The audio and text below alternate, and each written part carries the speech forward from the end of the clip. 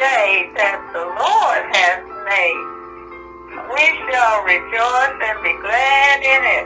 Hallelujah, hallelujah. To God be the glory for all the good things He's done in our lives. Hallelujah, praise the Lord. Love you.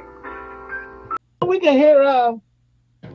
I can hear what she's saying, but I can just barely hear it. Really? But okay. One thing I did caught when she first started talking, the first thing came to my mind is, believe it or not, there are a lot of young men and women in the church. Yeah. You just don't see them like you see everything else on social media. Right. You know what I'm saying? So the media and the environment that we're living in is not picking up that information. It's showing everything but. Right. Now, what amazed me was in the Olympics, all the young men and women giving God praise and glory. Amen. That blew me away. It really, really did. And it gave me hope. Yes, sir. Yes, sir. For our youth. And then I began to look for younger people moving and living this life. And I started to see more. So if you look, you'll start to see more. Yeah. But today's society and social media will have you thinking the opposite. But I do agree with what she said when she said young men and women aren't going to church and are leaving the church because they're not finding Christ in the church, right? The traditional ministries and what I saw, man. Yesterday I was going to Best Buy. I wanted to buy a hand recorder, and I had my mask on, doing my due diligence with my mask, and a family got out of the van. Family going to the same store, and as I was walking by, the little girl being nice and so forth to talk to her mother, so said, "Why he got that mask on? If I put my mask on, I'd get sick." Meaning that somebody told her that if you wear the mask, you'll get sick. You know, wow. I mean, and you see in the news where you got people going to school boards and protesting outside, and some cases even being violent over wearing a mask. Not vaccination right now. Vaccination that's a whole new different protest. But the one they talked about was wearing a mask, right? And they showed on the news yesterday where one lady, they posted that wearing a mask is just like rape. They equated the mask with rape, and saying that the school board, yes, rape. Well, anyway, there's somebody was showing that the people were school board, the parents were protesting and equating making them wear a mask as rape. These people, you know,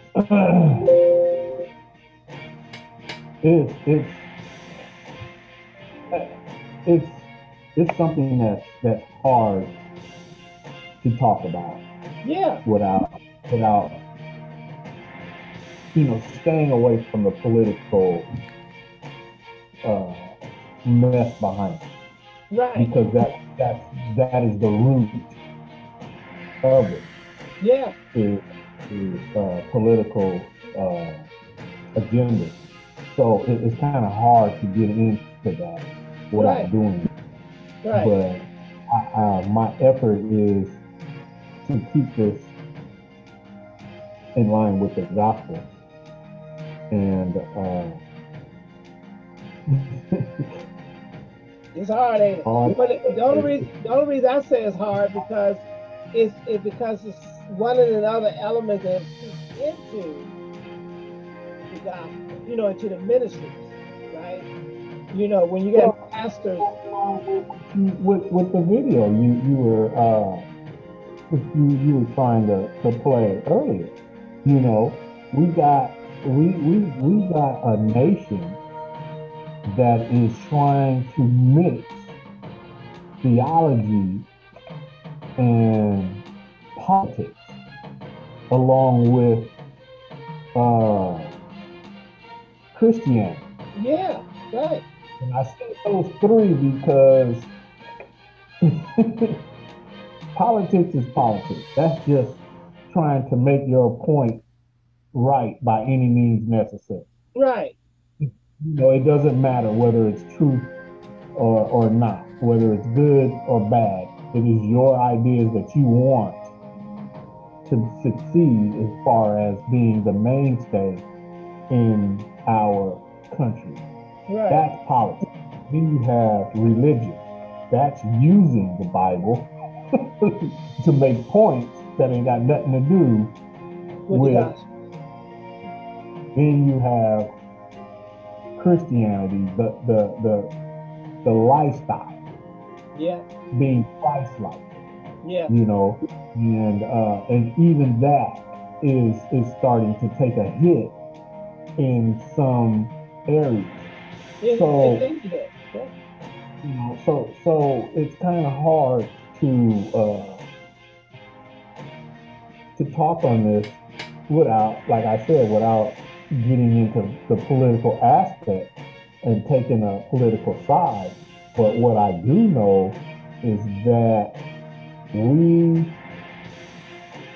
need to stay focused on sharing the gospel and doing those two great commandments. And I think what and I guess I wanted to point out was that the that's when you're sharing the gospel and knowing that people are using the political positioning. But I think 2 months ago, I think I put on the screen where pastor put out that they show up to church with a mask on. That was in Kentucky. That he'll put them out of the church, out of the congregation. So it has spilled into the ministry. You know what I mean? It is clearly put into the political realm. Even when they organized the January 6th attack, that went to church meetings and people organized, get people up there. I think you remember the one where they put Kenneth Copeland was in there where when they told him that Trump lost, you know, he gave that historical laugh, right? He was like, you know, ha ha ha ha ha ha ha ha ha ha ha ha, as if I'm not believing what you're saying. I'm gonna laugh at the devil because there's no way that man lost the election, you know. So he kept saying ha ha ha. So it has moved into the mainstream.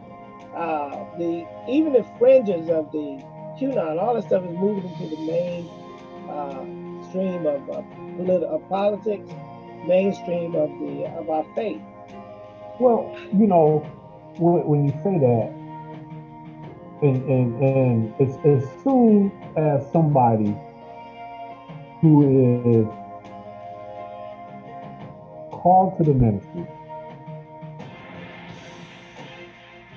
and accepts that calling, as soon as they step into the role of politician, then they are no longer a pastor at that moment and should not be looked upon. Right. You shouldn't use that stage or platform. Right. That is a personal opinion. It is not of God and shouldn't be received as such. Yep. Because if they're going to push anything, it should always be the kingdom of God. Period. Yeah. Period. I think even when the ride that we saw last summer, I think it was last summer, right? Yeah, it was summer before the election. Where they pushed the people out and the man went and did a photo op in front of the church. Remember Trump did the Yeah. Bible?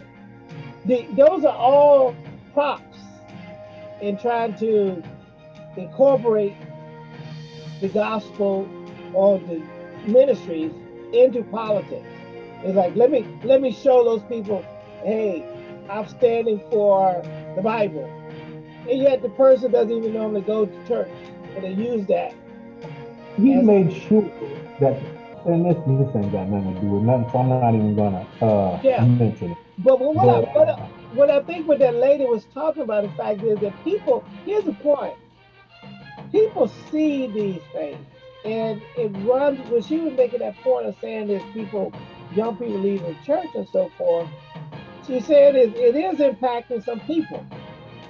It is, and then even the judgmental stuff, and that's what I'm going to talk about. I wanted to go to the scripture today, is run people away from the ministry when they say they're not living up to the standards of the quote unquote ministry.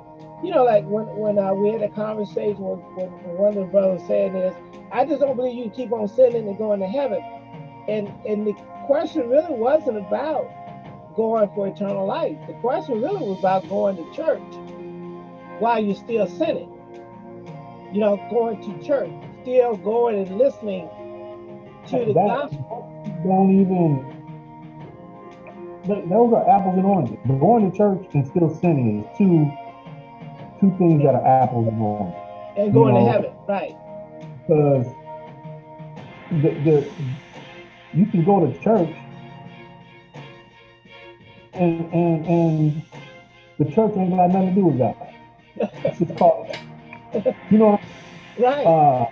So going to church, and as a reference to being to being a child of God is a horrible example. It is, and I think that's where some people become gatekeepers of that and don't understand. See, I'd rather see somebody in ministry, hear the church, hear the word of God, fellowship with other believers, because that's where the cleansing comes from. That's where we want to stay in Christ, not out of Christ. But judgmental, when people start judging people, they're judging for the fact of saying is you're not saved. The question you hear people say, you're not saved. Well, dude, that's not your concern. Your concern is pray for me, encourage me to live according to Christ, not put me away or run me away. You know what I mean? It's not running you away. It's trying to just help you to grow. And that's why I put up these scriptures here. Look at this. Let me share. But I think that's what's critical. I want to say the main point is the people come to church to hear, study the Word of God, fellowship with other believers, and grow. Move the politics out of the way. Let the just go there to worship. Like you're saying, if you just go there and just worship with other believers and stay in the scripture, stay where the word is saying, and let the word help you deal with the challenge of life. The life does have challenges, but we want to be able to understand that we can teach people that when you go, we teach them and point them about Jesus, because Jesus is going to be with them when they go through the trials and tribulations. That's what you want to point people to, Jesus. So I put back up here, I just wanted to throw it at you, because the title is a small thing to be judged by man. The scripture I was using was 1 Corinthians, let me go back up the title here. 1 Corinthians 4:3, but with me, look at that. You see that title? But with me, it's a small thing to be judged by you. Oh man. That's Paul talking, right? But that's what has crept into most places, is to be judged. And they were judging Jesus. They were calling Jesus a sinner. You remember that, right? They do that to try to control the message. Well, most people in the crowd they just had that crowd mentality, and they just joined in and chanting, I believe. Yeah. That tends to be the issue with man. I always said that we're like cattle.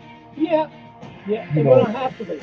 you get one going toward one thing, and then you get a couple followed, then the rest are just gonna get it. You know, I equate that with uh uh like when we're you go to the grocery store and you got two registers, one on the right, one on the left, and you always have somebody try and get in the middle so they can take a choice of the right lane or the left lane, whichever one comes first. Right. And then everybody get behind that person in the center. And since I've always looked at that as a cattle mentality, I walk right next to the person in the front of the line on the right or the left. And when the right or the left opens, I step up. You know, you're going to take a choice. You're either going to go to one side or the other. If I get there, you know, I'm not in that line that you chose to make by getting in the. So, no different than all the other cash, cash registers. There's one line for that register everywhere else, but just because there's one on each side of this one, you want to get in the middle. So I choose to buck the system on that, but that's just me. But anyway, I think that crowds can be moved to do certain things, and so you got to be careful. And the church is a good example of that. Yeah. You know, you'll have a pastor that wants to present his personal views, and many of the congregation just get behind that view just because it's the pastor. Right. You know, and that's his personal view. And the Bible says, "Follow me as I follow Christ." Right. Right. So there should always be a question: is that following Christ? Right. And it should be a prerequisite for saying their personal view. This is my personal view that I'm letting me be known at this particular time. Which, if it says that, then it really puts it in place. Why is it being said? Because that's not what this is about. This is about you perfecting me to do the work of the ministry, not the work of the government or the work of your political platform or your specific beliefs about this world system. Right. You know what I'm saying? So that should be only about Christ and Him crucified and the redemptive work that came from that. Period. And that's one of the things because like you said, the main thing is your personal view opposed to pointing people toward Christ, and knowing and understand that's your job to point people toward Christ. That is the whole purpose of it. But we also know that this lines up with the end times, right? We know that people been using the gospel, using ministry to push people in a certain direction for years.